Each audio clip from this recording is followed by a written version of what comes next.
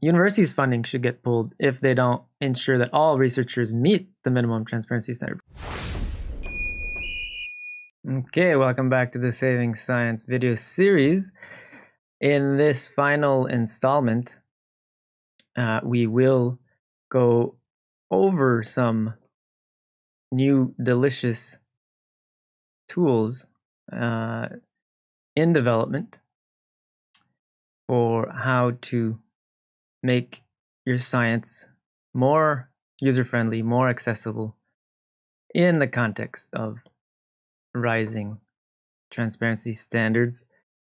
But a brief recap from the previous video where we covered more general tools, new tools to be more transparent in your research and new standards for both transparency and replication. And so we'll go back to this diagram.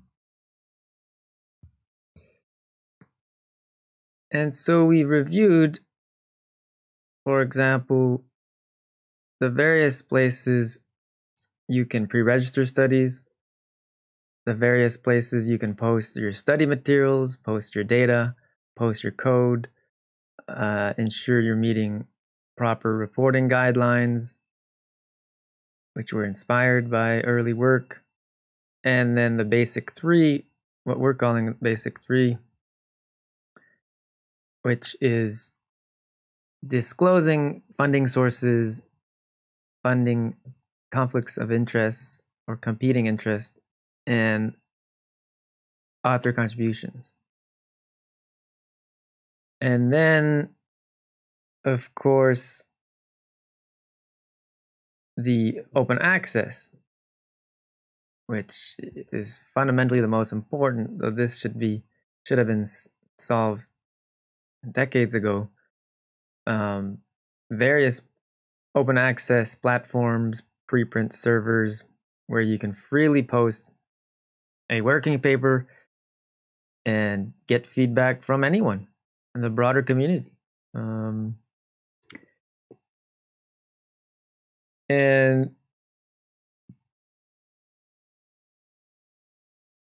so this is very exciting. And then we reviewed kind of an integrated system to bring all this together, both in terms of transparency and tracking credibility, which, as a reminder, involves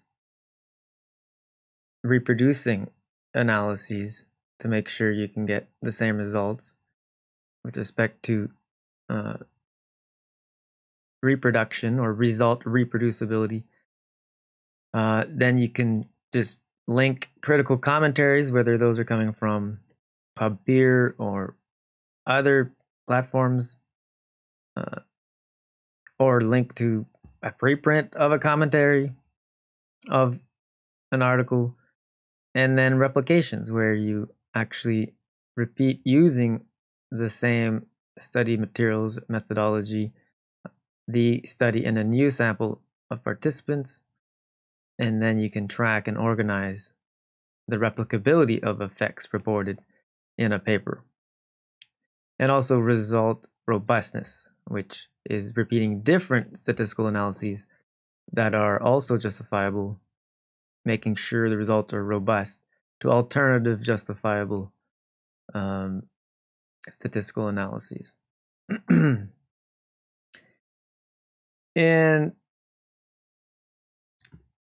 But before jumping into the Curate Science demo,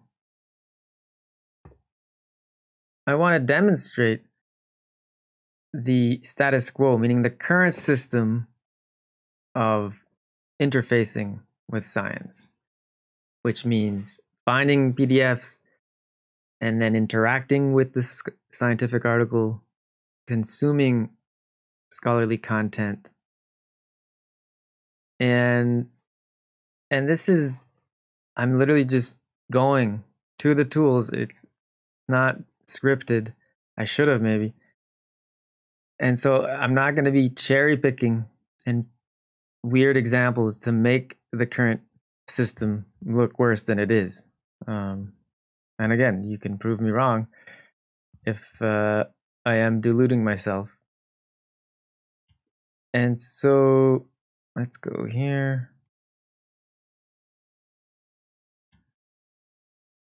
This is another graph I might get into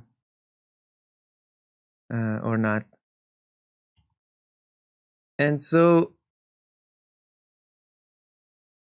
typically you can either use Google to search for scientific articles, but Google will generally point you away from scientific articles because they're less popular, and their algorithm PageRank system is based more on popularity and credibility of the web pages, which means who's linking to your web page. So unless you're typing in a specific title, or unless you know about Google Scholar, then you would actually be unlikely to even find scientific papers. Though I think there's improvements now with these other platforms, like ResearchGate and meta.org, Semantic Scholar, academia.edu, that are helping in some ways. Though we'll see they have many problems to helping academics disseminate their research so it reaches a broader audience. And so you could, let's say you have a condition like anxiety, you could type treatment for anxiety. And what you get is medicalnewstoday.com. You get a UK, looks like a UK government website. That's good. WebMD.com, which seems okay, but definitely not peer reviewed. And now we have a US government, ncbi.gov, which is pretty credible.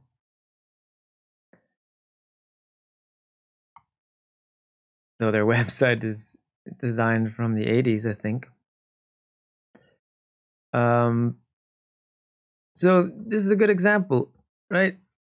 There is hope because, as you saw, right, I'm within the first 5 top hits, and I managed to get to an open access, publicly funded article on treatments for anxiety, because maybe I suffer from anxiety. I want some help.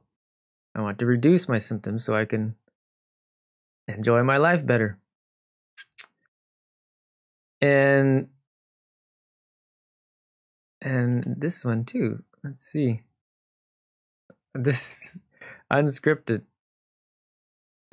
Oh, we got some Kung Flu warnings. And okay, we'll focus on the other one. So this is a good example. So you can tell that the user interface, user experience is a bit outdated, but this is actually still much better than in general. And so we can also show this by actually showing a actual academic journal, which you think, well, you think those would be popping up, right? So, I mean, we need to keep going. Mayo Clinic, Beyond Blue, helpguide.org. You know, I'm not seeing any articles from academic journals showing up in, right?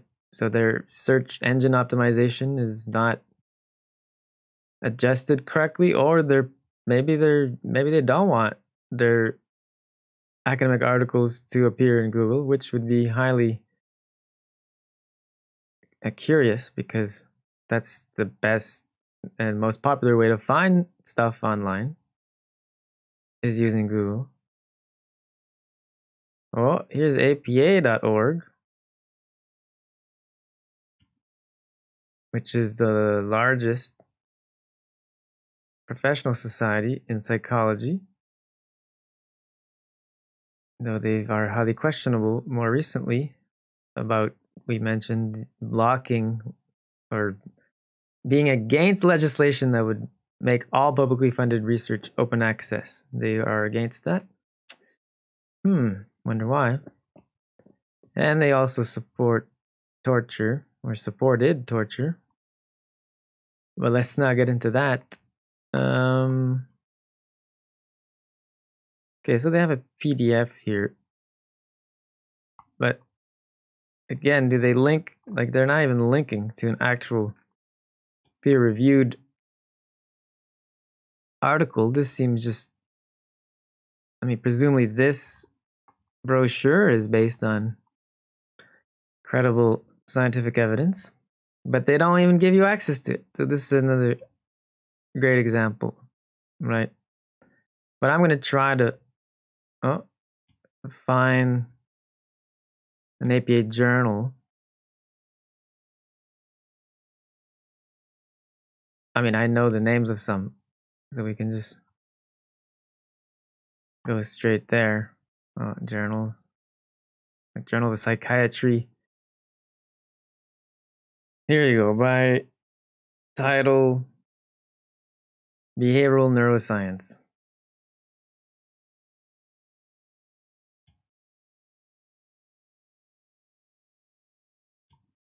So these are official academic journals. And again, their website is pretty archaic, out of date. But so notice, okay, table of contents, pricing information, and so we can go view table of contents.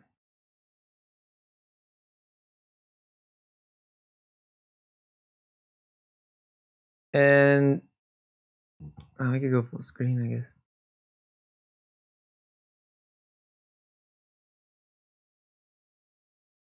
Wow, this is pretty ugly.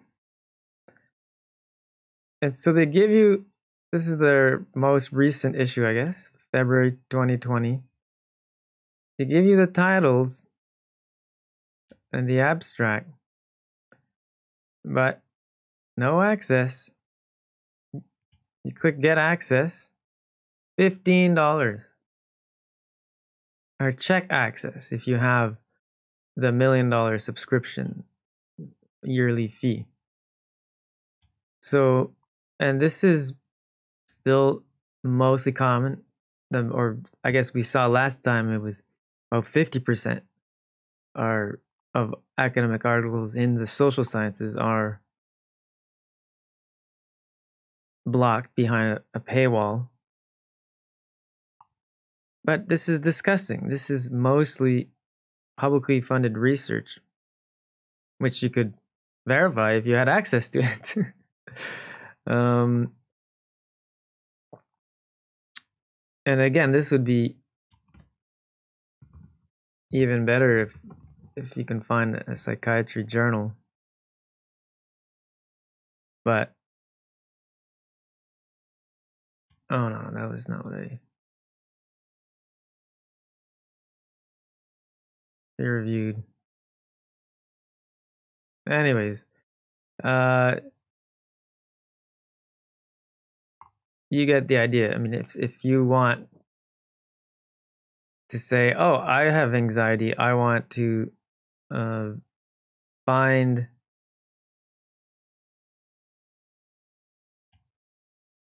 here treatments of anxiety. See, But you're saying, oh, I want to use scientific evidence. I don't want to just any random blog. I want real, credible scientific evidence. I have serious anxiety, right? I don't want help from a guru. Well, good luck. You don't even have access to it. Never mind trying to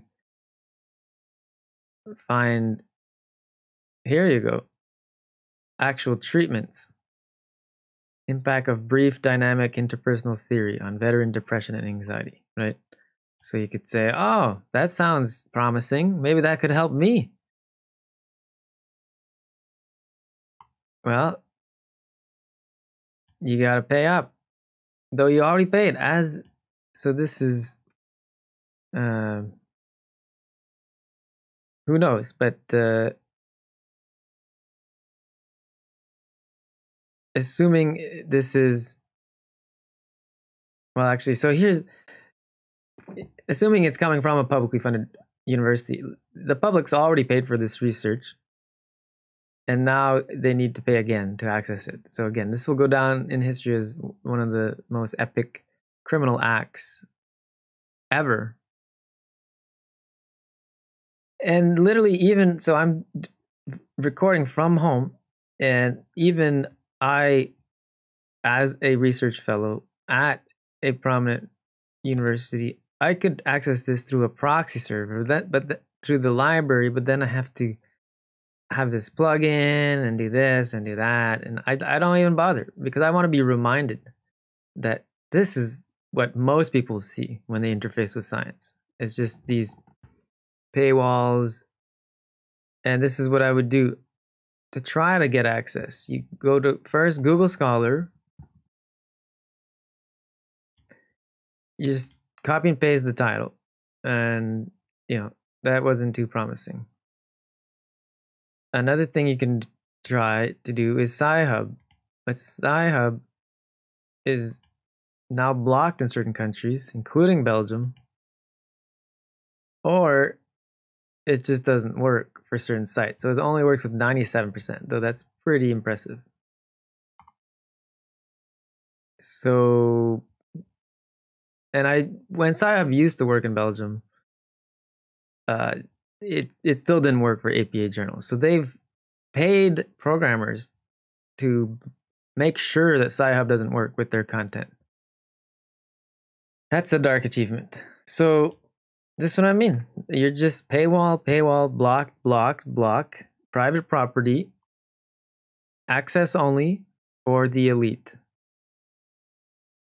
And it's just disgustingly wrong, because again, there are millions of people who probably every year could benefit, either medical doctors in developing countries or just citizens trying to treat their condition, whether serious or even not serious. It's still public scientific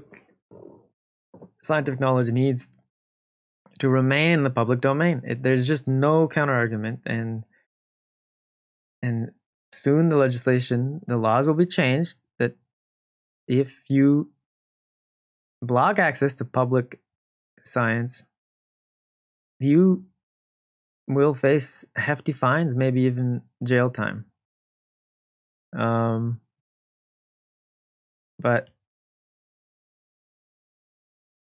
right here, I'll show another example.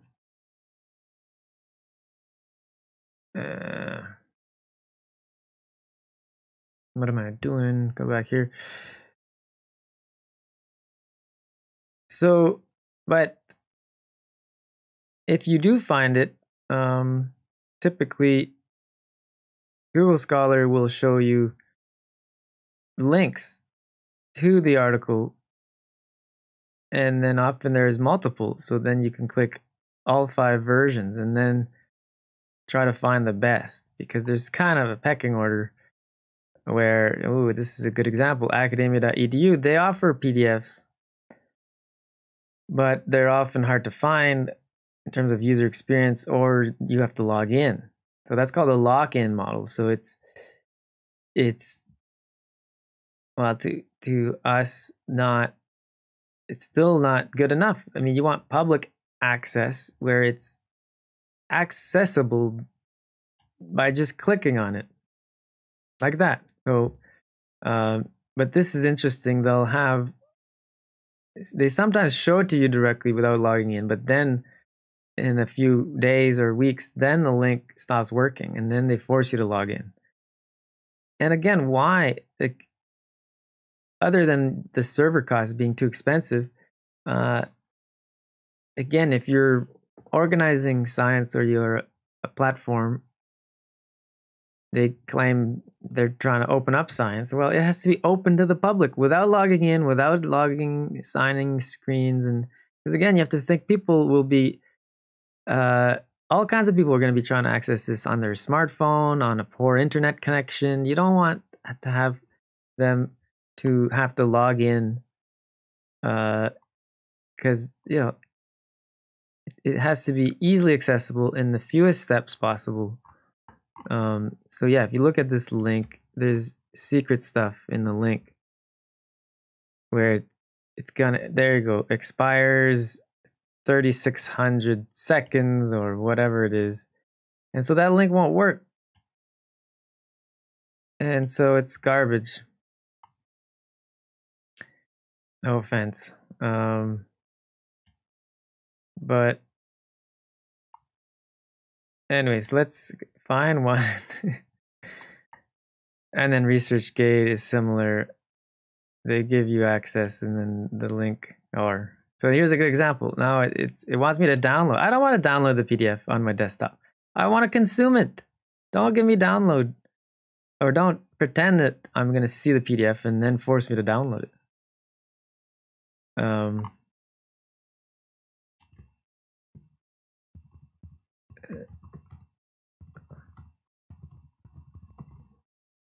So here's one of my own. I just want to see it. Of course, I'll show you this in Curate Science in a moment. So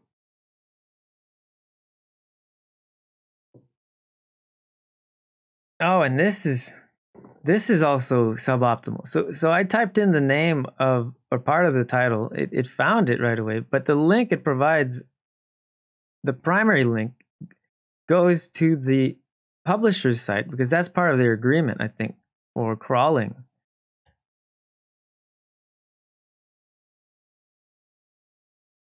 That's interesting.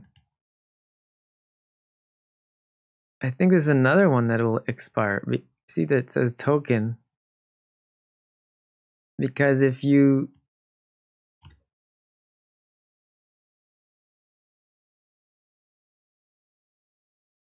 anyways, this is not supposed to be open access, anyways, unless they retroactively. So, but again, you could go all 10 versions, and now, see, you can see my own website. Oh, I should remove it from ResearchGate.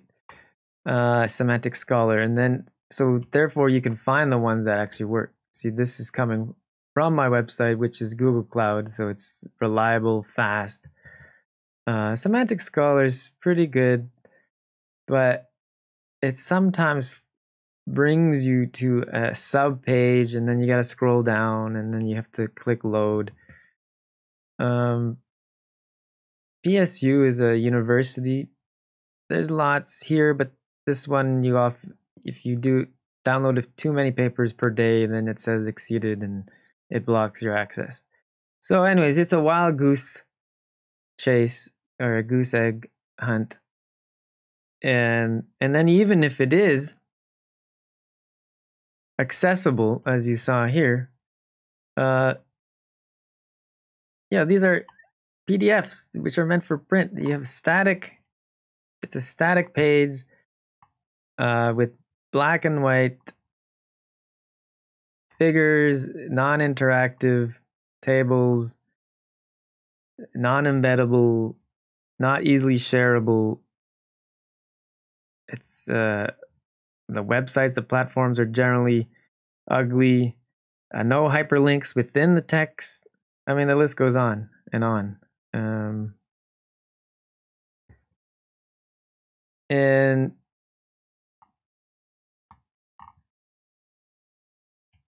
because again, it's not just about publicly posting something. You want to make it inviting for people to consume your research. And now there is a push for authors to create their own web page. So I could type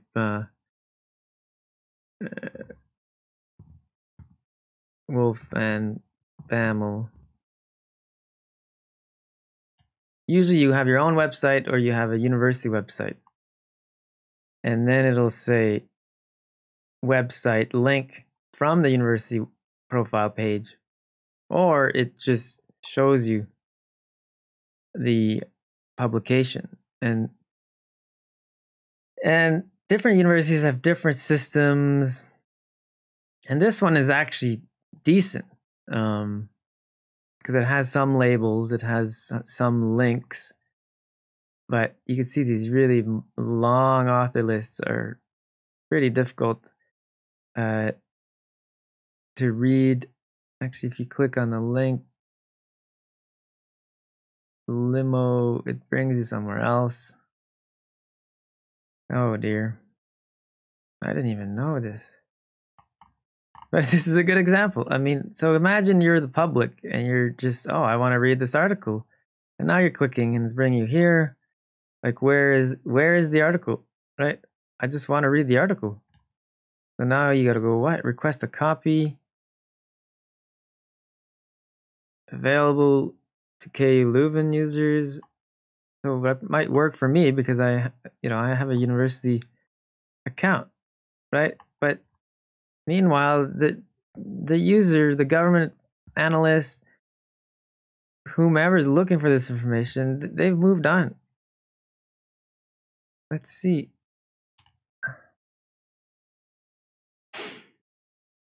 Yeah, that's the same. Okay, well, see, this is showing you it's a pretty honest depiction because I didn't script this. And in some ways it's going worse, some ways it's going better. But I thought there are some ones that should go to the actual paper.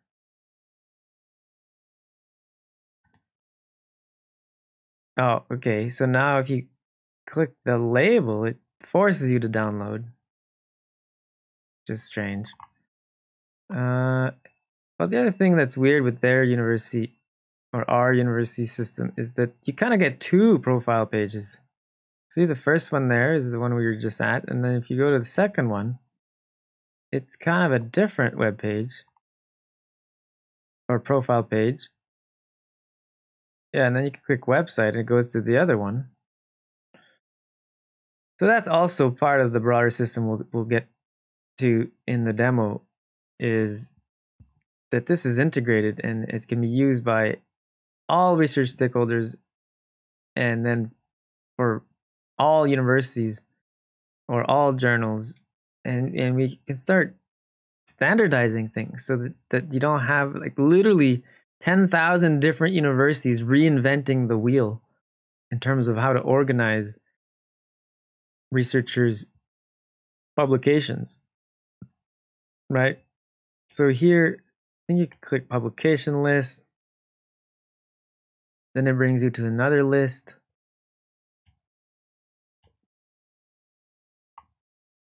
Oh, okay, so here's another list.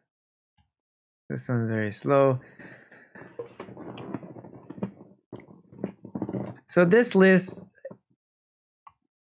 has PDFs, icons, and links, which is good. I think these ones, yeah. So I think these ones go. Okay, there you go. So these are the direct PDFs. And so this is nice, right?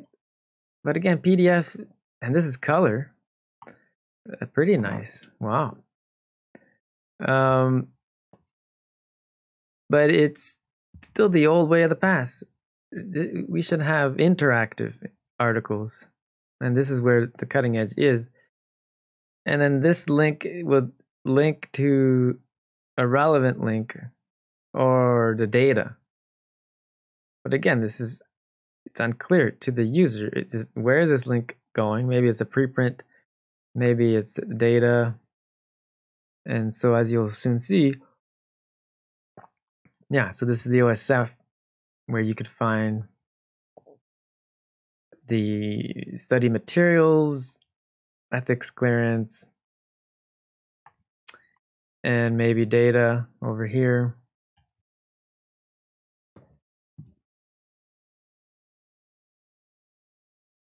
And yeah, and these should be external links so that you can stay on the list. But so this is a typical, I didn't cherry pick this again. This is better than most actually. Yeah, so I should move on. I mean, I could give other examples, but the overall theme here is that, as we saw, scientific content is mostly blocked, inaccessible, mostly unusable and ugly looking and terrible user interfaces, and just a generally negative user experience is the state of the current state of technology. But there are improvements in the direction of ResearchGate and academia.edu, Semantic Scholar,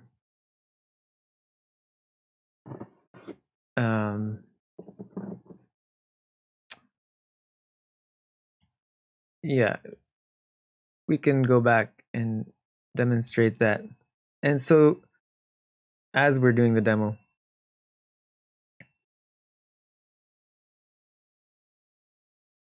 and so now we'll go to Curate Science.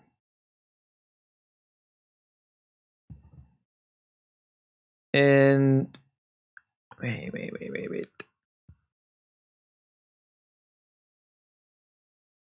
Oh yeah. And we'll start from the article card, which is again the, oh yeah, I need to change this, is what which organizes the information at the article level. I guess we can full screen and maybe zoom in. And so in this case, I just pulled up a list of articles that are all related to large-scale replication efforts, but it doesn't matter for the demo. So this is the article card, which you've seen in the infographics, where we're just trying to lay out the information in the most intuitive and organized way possible. Some of it is inspired, as you may have noticed, from Google Scholar, and how you have article title as being the largest field so that it catches your eye when you're scrolling. And then you have secondary fields like authors, journal, and then, of course, the transparency badges, which are interactive. So when you hover, you see deeper information of, oh, okay, that's where that study is pre-registered. That's where the study materials are. That's where the data, code, and the reporting standards, which again, at minimum, we're talking the basic three. What are the funding sources, competing interests, author contributions? This is showing basic 4, which again is basically the 4 categories of methodological details covered by the 21-word solution, which is just affirming you've disclosed all excluded data, conditions, measures, and sample size determination rule. And then, of course, if there are comments, then they can be linked. So this is a large-scale replication. Here it shows you the title, the article type, which is replications. It reports 16 replications of Finkel et al.'s 2002 study 1, commitment on forgiveness effect. So that's telling you this article here is reporting 16 replications of a previous effect that was reported in 2002. And it's a registered report, which, as we talked about, means the design was peer-reviewed before the data collection and then pre-registered in a public registry, and then it was carried out. And so now you can read the paper, which is linked here, and confirm. What? Oh, I think my computer is just being slow. And then confirm that the analyses we do report are indeed the analyses we specified we were going to do before the data collection.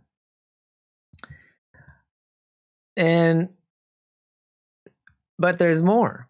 So this is kind of at a glance the most important information that you'd want to see. And this you can embed. You'll be able to embed this card, share the card on social media, link to it in other article lists, collections of article cards, and even embed article lists. But then you can expand the card to access secondary information like the abstract text, keywords, and most interestingly, the figures. So you can interact directly with the figures, and soon it'll be even more delicious. It'll be exposed even when the card is collapsed in the bottom right here. This is being implemented as we speak, so that you can draw the reader in directly. And again, this makes it more accessible, not just more deliciously user-friendly, more accessible to anyone, even someone with a lower IQ that has maybe not that much experience with science, because a picture is worth 1,000 words. And if you have, you'll even be able to have animated graphs, animated GIFs.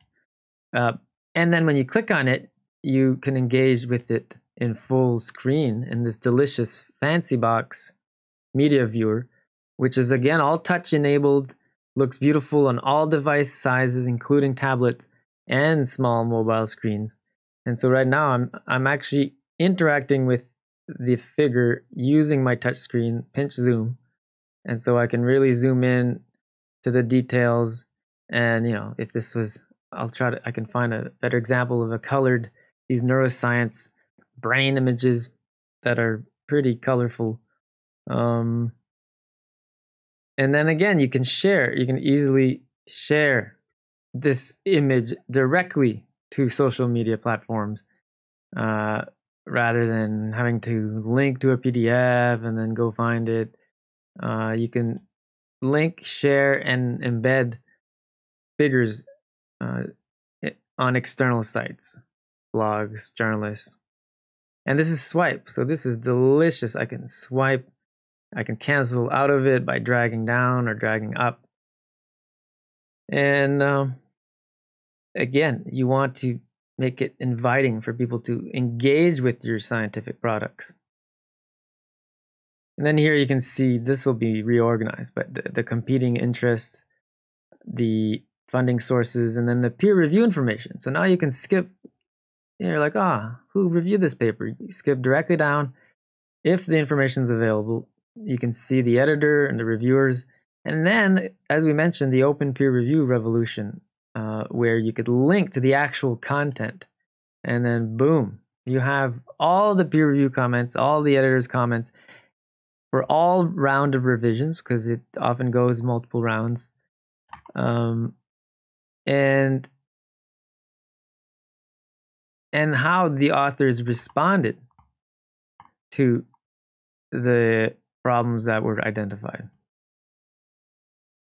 Because as we already mentioned, although there's a lot of boring stuff in these peer reviews, often there are nitty-gritty details that never surfaced or never got transferred to the actual official PDF. Oh, and I should mention, you'll also link to HTML versions of the article and preprints if they're available, because often HTML, as we'll see, is better than PDF, especially if you're consuming it on a large screen. And so, yeah, this is not just for accountability of journals, but it's for maximizing research efficiency, because you can build from details and gain even more insights into the backstories of a paper and how it started, and a lot more details. Sometimes, as I said, the peer reviews are longer than the paper itself. And then you can link to videos related to the paper, maybe video presentations of one of the co-authors discussing or presenting the paper, presentation slides, links to supplementary materials, which again, you got to keep track of. People are emailing you about your papers, and you got to find stuff fast. And so this is selfishly beneficial, but also maximize accessibility for everyone, other researchers and the citizens or government analysts or NGOs, and then even news coverage. So you can add links to news coverage or other new media coverage of your article. And it's not about encouraging narcissism. It's just that if your article is being covered, it's something to be proud of. Assuming you didn't bribe any journalists. And then even Wikipedia, we'll see example of if your paper's mentioned and referenced in Wikipedia. That's something that is being tracked now, I think by Altmetric.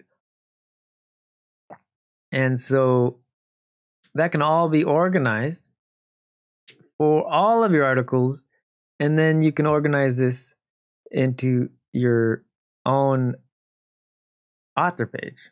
And so we'll demonstrate this. And if you're logged in, you would just go, yeah, and we didn't really demonstrate the search. Well, this is a search results page. But it has a delicious autocomplete where you can quickly go to the paper, or if you want to find another author's page, like Wolf, you could easily go to their author page. But if you're logged in, you can also just click on your own avatar, and then it brings you to your own author page. But this is a public page, so anyone with a link to this page will be able to access all the content without logging in. Like public. We're talking fully public domain. No complications. And it's minimalist, and it will look even prettier with these cleaned up here, which of course these would not appear if you're logged out, because only the authors can modify their own author page. And so it's just an article list of your own articles, and this will be customizable, very customizable in terms of, do you want, because now you can search within the list to quickly find one of their papers, like the reproducibility project, or the simulation paper. I want to access the code, or quickly find a figure. Oh, here's an example of an animated image that is becoming more common, which we're really excited about. So again, these are boring black and white static graphs, charts, but it's still very delicious. I can just go through them without going through the PDF. But this would be an example of an animated. So this shows you how the relationship between two variables changes depending on the range of the x-axis variable. So I guess depicting some kind of non-linear relation. But this is a demo. I mean, this is our testing server, so it's actually not part of the official PDF. And so all the information deliciously organized, links, direct links to PDF, HTML, preprints if they're available. Oh, and then impact metrics. So we mentioned it previously, but here you can, well, some of these are retrieved automatically, but the state of the standards and the tech standards ontology are still insufficiently developed, that these cannot yet be pulled in automatically, but they will be soon. But the idea right now is that you would update them maybe once a year as you're updating your CV. I mean, it's not like, and so it tells you, well, you can't see this on the screen, but if you hover over the numbers, so this is, the PDF's been viewed 342 times as of a certain date. It's been cited 7 times, though that's in a year. So yeah, citations are always interpreted relative to time, right? Because if this paper is 10 years old, 7 citation means a lot lower impact than if it's 7 citations in 1 year. And then even the impact metrics for the preprint, and this will be both downloads and views, and these will be, you know, the journals and other new platforms. They will not just have better impact metrics, but allow them to be retrieved programmatically through an API, so that when you build apps, you can integrate all this information. And again, it's not a vanity contest. It's just important for your own, even personal psychological needs or purposes. It's a good barometer to consider how much impact in terms of number of views, downloads, and citation your papers are getting. And then you can start seeing, people seem to be interested in these types of articles and these functions. Maybe you're developing statistical techniques, improving statistical techniques, or whatever your area is. It does tell you something, though they're not perfect metrics. But again, we don't want to throw away the baby with the bathwater. And so this is the future of not just organized articles, but organized publication lists. And again, these are embeddable, and then sortable. You could decide if you want to allow people to sort or filter by transparency or by article type, or about based on other metadata, and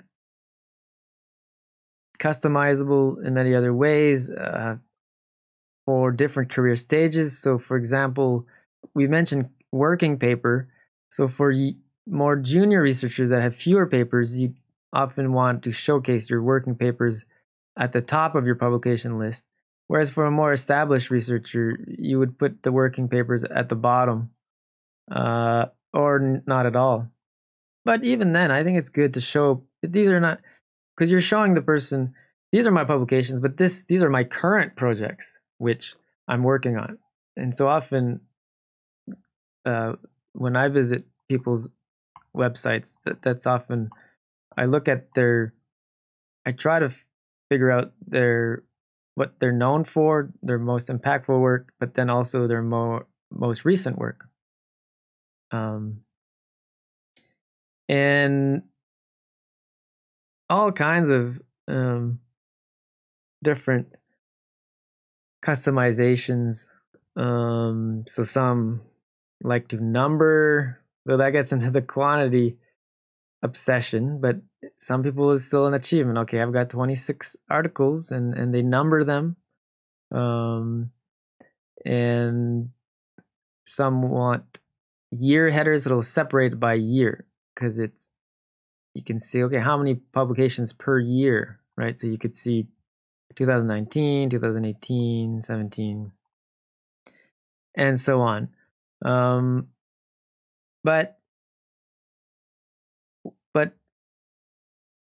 But now, one of the most exciting things more recently that is happening as part of this author page, where we're attempting to develop the most deliciously user-friendly author page and the best way to consume scientific content,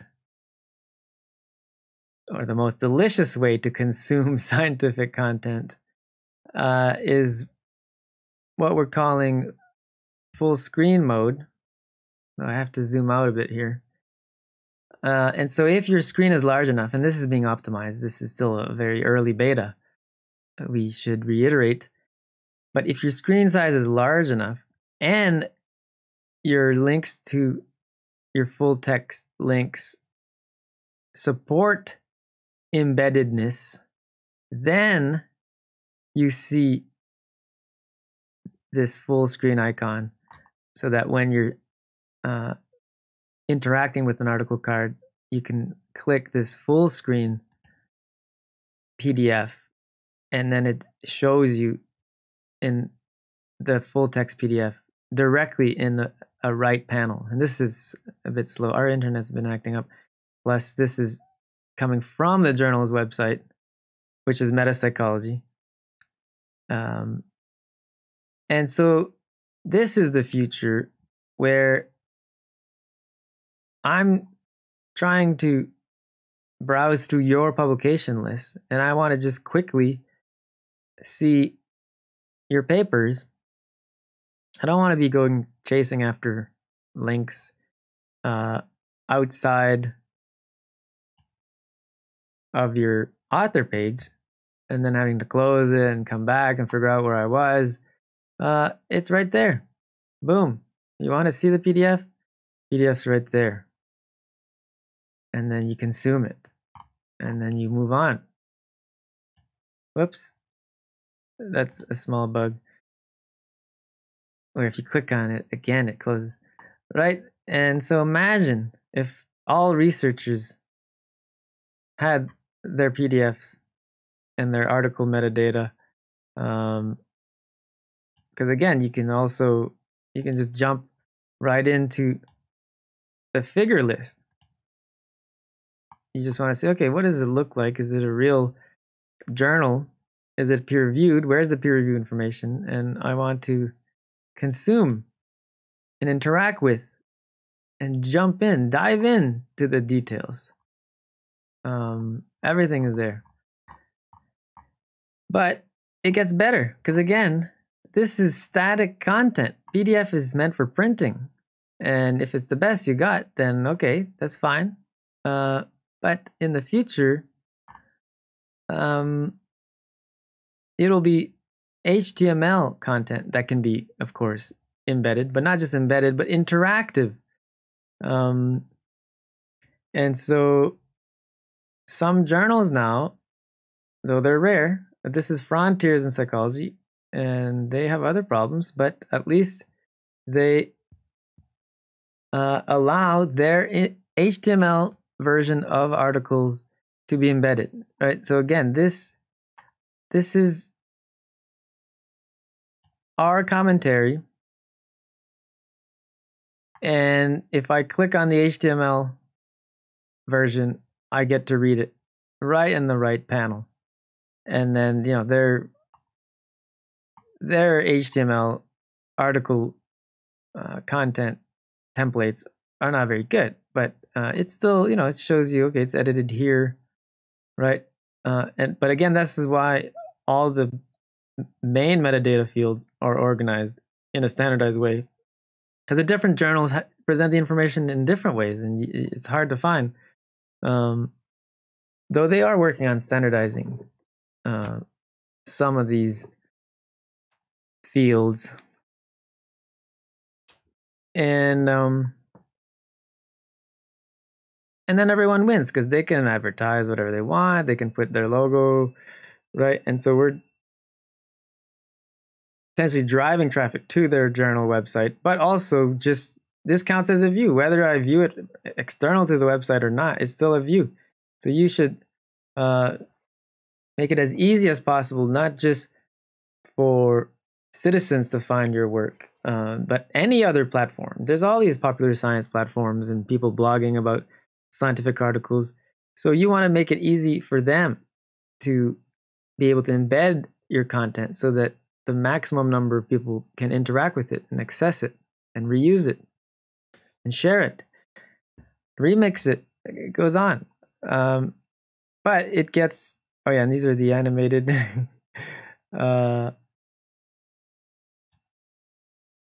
animated images that shows you statistical paradoxes, which we're not going to get into, but it gets better. So we'll see another example of an HTML article. This is using manubot.org. They're pretty doing impressive stuff. And so this is an HTML version of an article about Sci-Hub, just incidentally. And here they do have interactive pop-ups for citations. So when you are citing a paper, you can go directly to the paper. And our vision is that they can, we're going to have an article card version that can be used and embedded in pop-up citations within text. So in text pop-up citations, right? Because then it would be even more delicious, and you could even see whether the paper meets a minimum transparency standard directly from a citation pop-up, right? And then they have figures. These are not interactive, but I think you can, oh yeah, you can, oh, it's not swipeable. But still, right, much better than just a non-interactive HTML. This is an interactive HTML to some extent. And again, pop-ups for citations. So you don't have to go all the way down. And even if you are in the reference section, I think you can easily go to where it's been cited. Yeah. And so then there'll be a demand, an increased demand for kind of converting your papers into interactive, delicious versions like this. And so, I mean, there are other websites like Overleaf that are helping you create like more advanced HTML articles moving forward, right? But if you want retroactively, maybe only for your best papers, but we could offer a service to deliciousify some of your older papers. So converting basically these ugly static PDFs into beautiful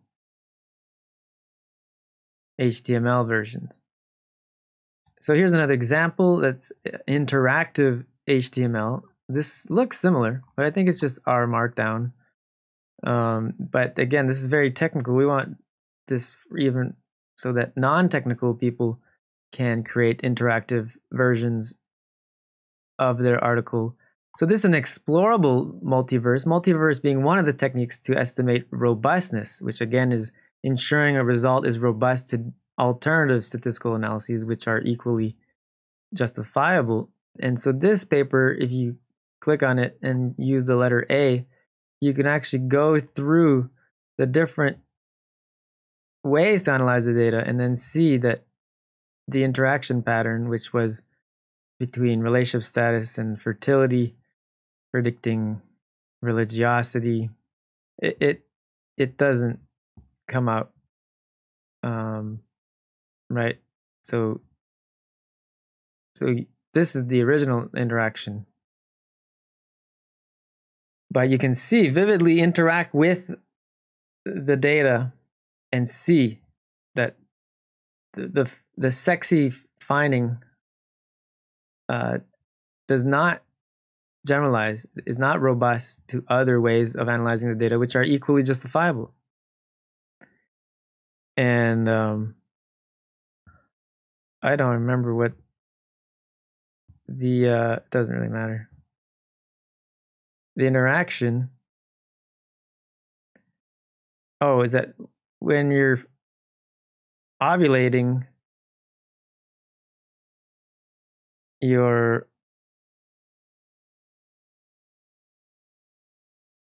no, anyways. You're more religious when you're ovulating than not ovulating, but only if you're in a relationship. Anyways, it was some sexy thing. And so that's interactive. And then if that's not impressive enough,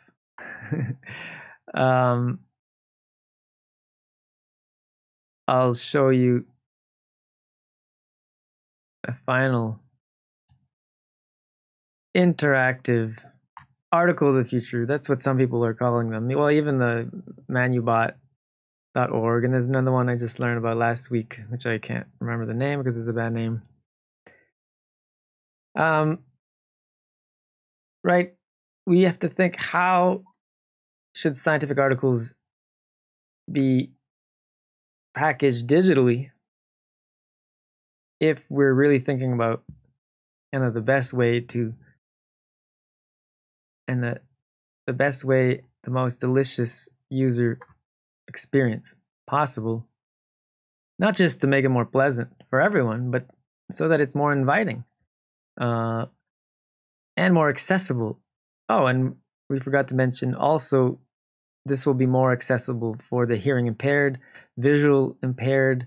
You could have audio ebook versions of articles where you or a voice actor is paid to read a portion of the article or a summary, or even a lay version. There's now a move towards, you have the abstract, the original abstract, but then you have a simplified English abstract for a less technical or non-scientific audience. So those could be voiced and recorded so that you can listen to someone reading the article on your smartphone as you're commuting, for example. I mean, the sky's the limit.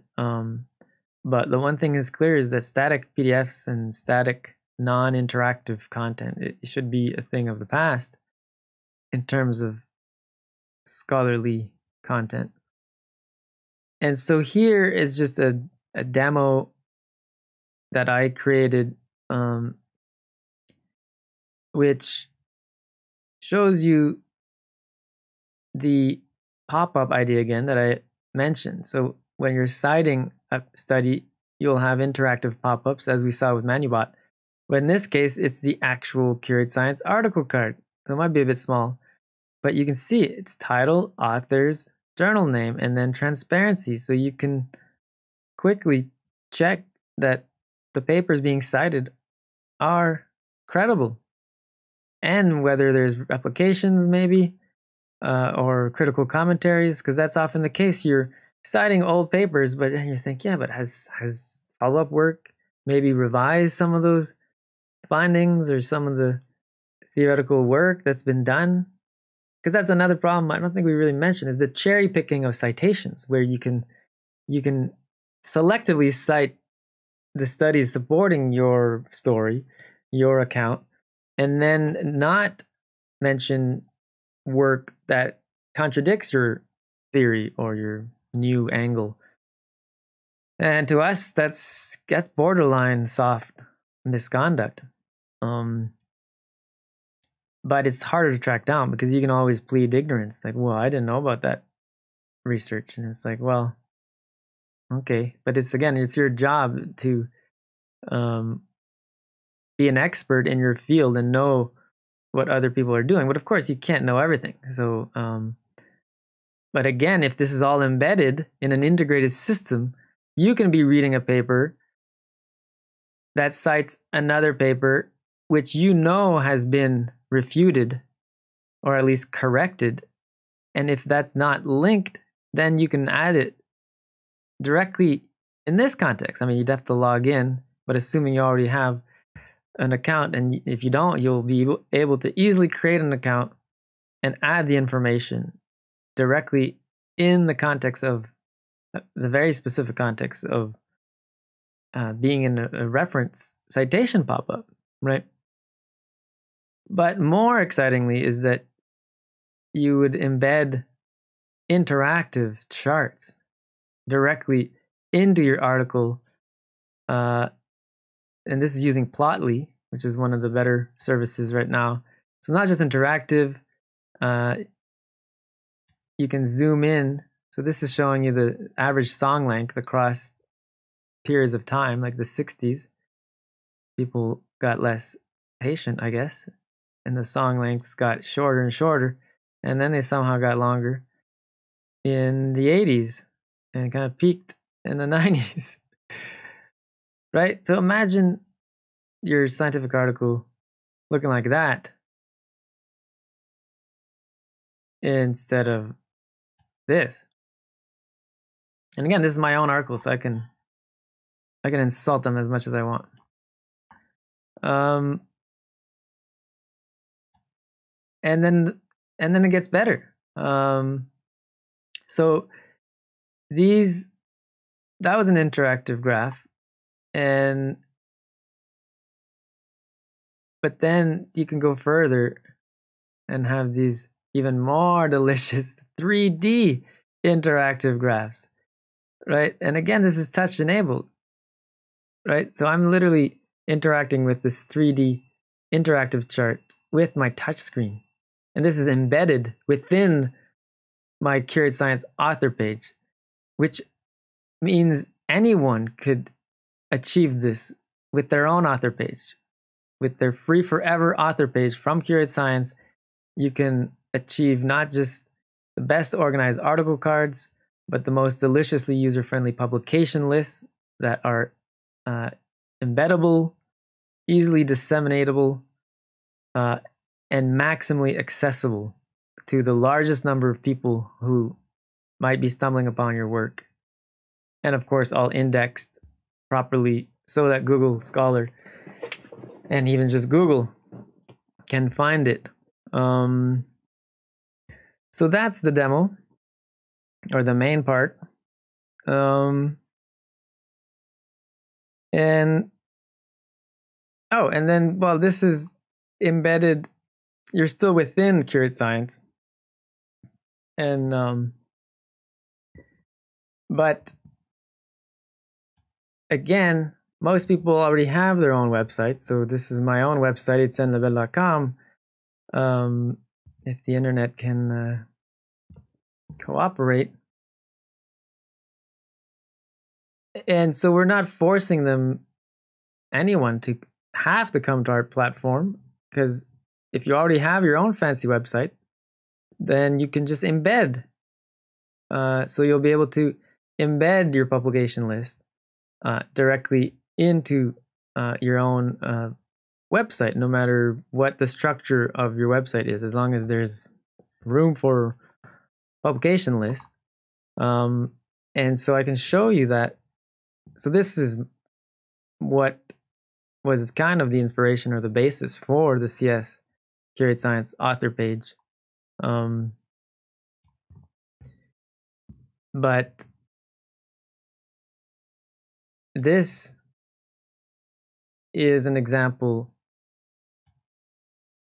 of pulling in the actual article list page from Curate Science.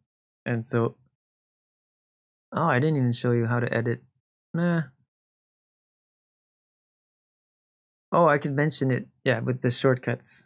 So yeah, so this is, again, we're outside of Curate Science now. We're at expiring.com, some other directory, where I created this different version of my website. And then to actually show you, I don't know if you saw it, let's reload the page, and you'll be able to see over here. Oh, why is the internet so slow? You should be able to see it's loading. It's pulling the articles from Curate Science through its API and then displaying them in the same delicious article card, article list, where you can look at all the metadata, jump into the delicious figures, and then even search. So I could search from within the list and then, okay, boom, there's what I was looking for, and then jump in. Oh, there's a bug there. Right? And you can do this externally from, oh, here's the other bug. And embed this anywhere. And again, anyone can embed this, including a journalist or other people that are extending your work. And everything is geared towards efficiency. So we'll go back here. I needed to show one last thing. Is that we adopt the standard keyboard shortcuts that the top industry level standards like Google products, YouTube, well, Twitter less so. But a lot of people don't know this, but if you want to go to the search box, you hit the / and then it goes to the search box. So then you can go directly to what you're looking at or looking for, rather. And so if I'm browsing over here and then, oh yeah, I want to go to that author's page. Okay, let me go type in Campbell. Oh, I misspelled it. And then boom, now you're at Lauren Campbell's page, right? And now you're okay. And then even, oh, I want to filter. So shift / will go to the article list search to quickly find a paper. But if you need to go back to the main search box, again, / and I want to look for bias, and then away you go.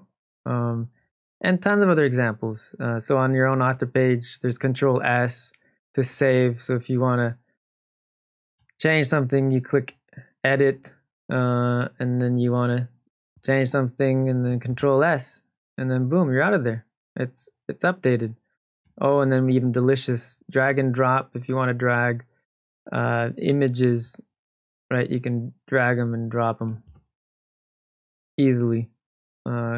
Control S, just basic keyboard shortcuts. You have important things to do. You want to get going. You have to think about all of these little things in terms of efficiency, user friendliness, accessibility for everyone to make it maximally accessible, inclusive, I guess you could say. And again, this is part of an integrated system. So it's not just trying to organize yourself, organize your publication list in the best way possible, but you're doing this in the context of an integrated system to ensure transparency and credibility. And so there'll be more incentive to come use this system, create your own author page, because it's part of a broader integrated system. And so eventually, if you need to indicate that you've met a certain transparency standard, you can do it once and then it's done for all stakeholders. So for example, you do it for the journal, as we showed. You can go back here.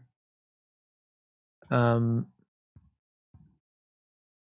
so you do it for the journal. Where is it? Here. You do it for the journal once, and then it's part of the system. It syncs up to the system, so then your university librarian gets notified that you have a publication and that you're meeting the standard. The funder gets notified automatically. Oh, this grantee now has a publication, a new publication, and it meets our standard. Everything's clear. Okay, we're good. It's an integrated system to make it as easy, as simple, and least bureaucratic as possible to ensure transparency and credibility. And then through transparency, you achieve accountability for everyone. And And so, yeah, we have lots of people to contact.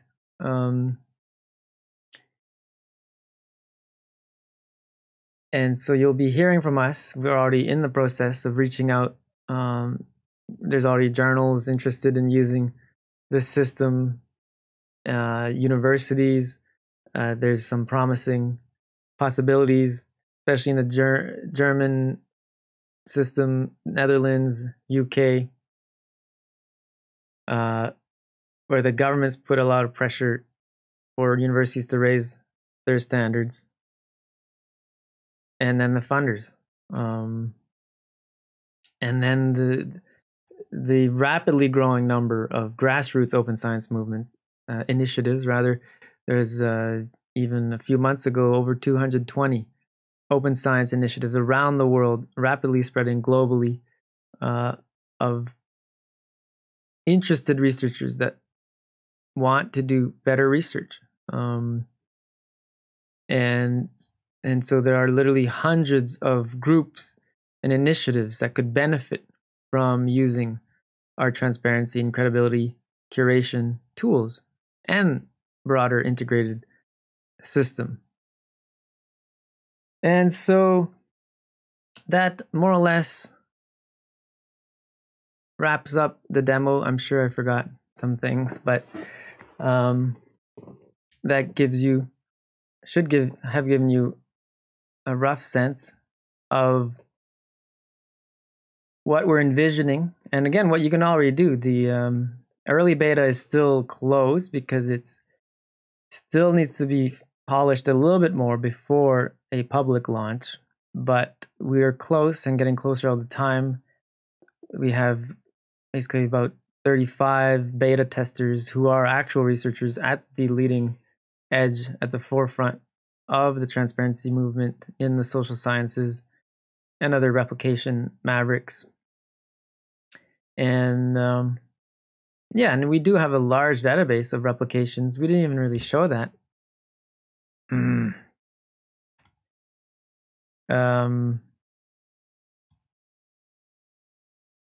So, okay, real quick. If you click on browse,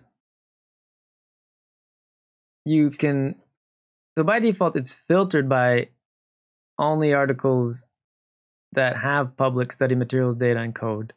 But you can clear that, because again, we're trying to showcase the future, showcase leading scholars who are courageous and being more transparent. But you can clear the filters and then get a more exhaustive list. But then you can filter by article type. So you could say, only show me replications that were pre-registered and have open data. Right. Because maybe you want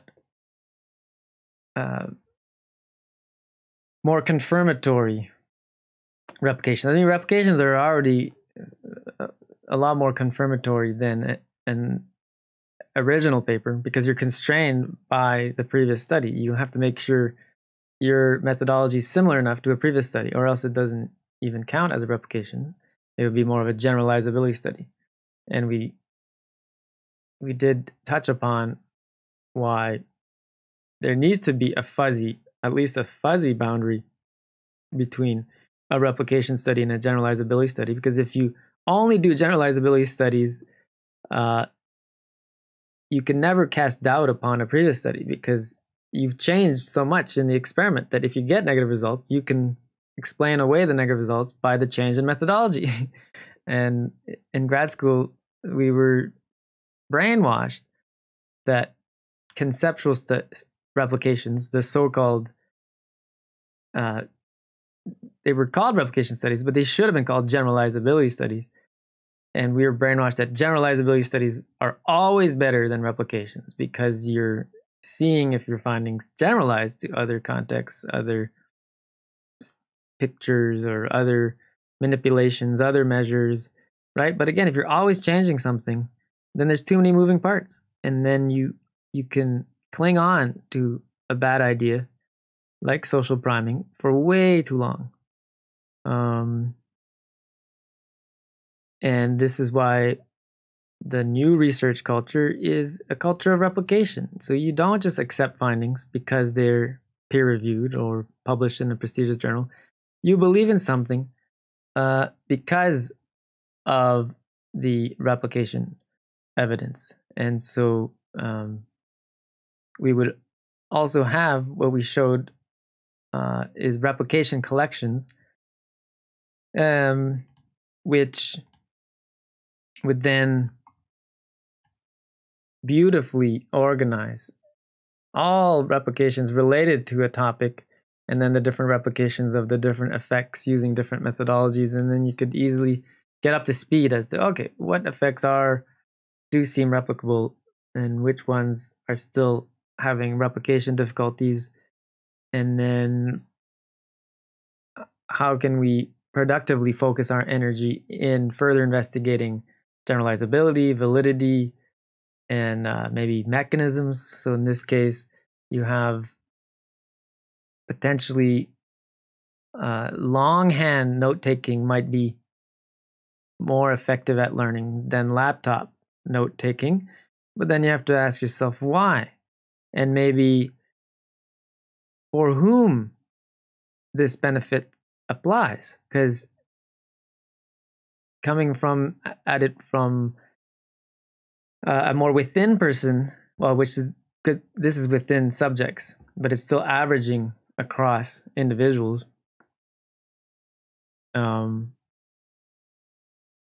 Yeah, we don't want to get into the technicals too much, but you'd want to start figuring out what differentiates individuals for whom longhand is better than laptop versus individuals maybe where there's no difference, or the other way around.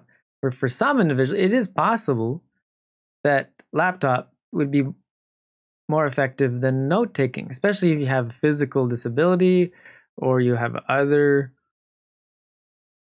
maybe a different way your brain consolidates information and memory and recall and attention, right? So there's all this heterogeneity across students in learning mechanisms need to be accounted for. And so again, replicability is just a beginning. It's not like we're saying you come here and then, okay, you discover absolute truths. But if you want to productively investigate phenomena, you need to ensure, at least minimally, that studies are minimally transparent, meet a minimum transparency standard, and replicate, at least to some extent. And of course, for public policy, you also want to ensure that findings maybe go even further, that they're transparent, replicable, and generalizable. You might want to see a higher standard of generalizability before you actually implement it in schools, right? And so that's the broader vision, and we're working as hard as we can. But as we mentioned, we're now in a funding campaign. So if you're inspired by any of this and are interested in really helping to make a dent in improving transparency and replication standards forever, then please reach out. We need your help, whether you're interested in being a financial partner, a parent organization, or other collaborations. We're also seeking code contributions from programmers who are passionate about improving science and all kinds of other exciting opportunities. So just to end on a broader note, again, we're aiming for a simple, user-friendly, integrated system that's as efficient as possible, as simple to use as possible, and the least bureaucratic, because we hate bureaucracy more than anyone. And so you're thinking minimum transparency standards and maybe an oath for scientists inspired by the Hippocratic oath that medical doctors take where you pledge to do no harm and to have the highest professional integrity. We could have something similar. It's already been proposed, where you pledge to meet minimum transparency standards and you pledge to do no harm and to exhibit the absolute highest level of honesty and integrity. And that's it. That's all we really need to bring us pretty far in terms of raising standards relative to the costs and all the benefits that come with raising standards just by a little bit. I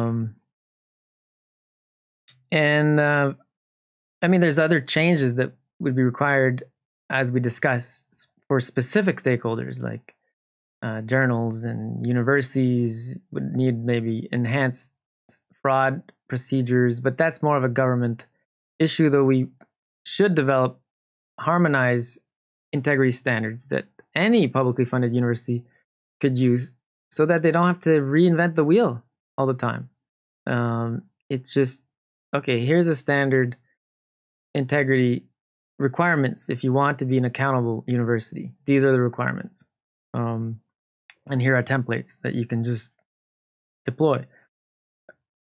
And so again, just to reiterate, my bold recommendation, which I alluded to, is, and it shouldn't be bold if you just connect the dots of what we just reviewed and the high stakes and the hyper competitiveness and all of the ways the current academic system is broken. If you connect the dots, there's really no other option than to say all public funding needs to be pulled immediately unless universities agree to institute a minimum transparency standard. And so there was two facets there. Researchers would have to meet a minimum transparency standard in all their publications by a certain amount of time, like 6 months, 12 months. We recommend the Curate Science starter standard, but anything really would be better than the status quo, the current system. And then universities also universities funding should get pulled if they don't ensure that all researchers meet the minimum transparency standard. Because again, the public funds scientific research in two main ways. One is directly through grants, which are given to individual researchers, but universities also get funding directly from the government just for operating as a university, right? And so funding in these two main channels need to be pulled unless the universities and the researchers agree to meet a minimum transparency standard. And that's for basic accountability, but it's also for the dozens and dozens of benefits we reviewed in terms of making the research maximally accessible to as many people as possible, both for medical doctors, citizen scientists, other researchers in developing countries, any kind of inventor, government analysts. Science affects everyone's lives, and if it's publicly funded, it needs to be in the public domain, and that's it. And so, of course, we built an integrated system that can be used for all stakeholders, but there might be other systems that come around, and that's fine as long as this happens. I don't care who gets it done. It just needs to get done. And so just to finish off, as should be clear, academic science needs, back up. As should be mentioned, rather, academic system has improved in the past 10 years, and there's lots to be proud of.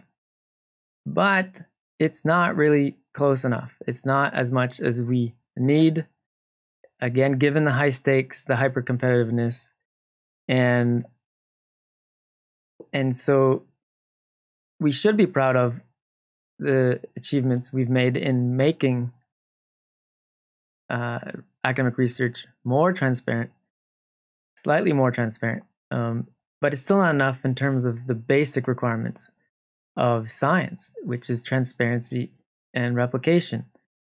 And so we owe it to ourselves, to other researchers, the broader scientific community, the tax-paying public we serve, and most importantly, we owe it to the families of millions of people who are dying and suffering unnecessarily due to treatments that have stagnated because of bad academic research, including many of my own family members who continue to struggle with depression, anxiety, schizophrenia, and other serious conditions like Parkinson's, Alzheimer's, diabetes. And so, as should be clear, academic science needs to be saved, can be saved, and will be saved, because if all we need to do is apply our hearts and minds and maybe wallets to the problem, and if there's a will, there's a way, and I know I will continue fighting this cause for the rest of my life if I need to. And so spread the word, leave critical comments and feedback in the comment section, and thanks for watching. It's important that you, the taxpayer, engage with the videos to increase their visibility. So please like or dislike videos, leave a comment regarding points of clarifications or other issues or topics you'd like us to cover. Leave comments pointing out any inaccuracies, mischaracterizations, errors. Finally, please consider making a donation so we can continue to create videos and achieve our goals of reforming research standards in academia. You can make a donation on our Patreon page, linked to my left, or by making a one-time PayPal donation, link in the video description. Thank you.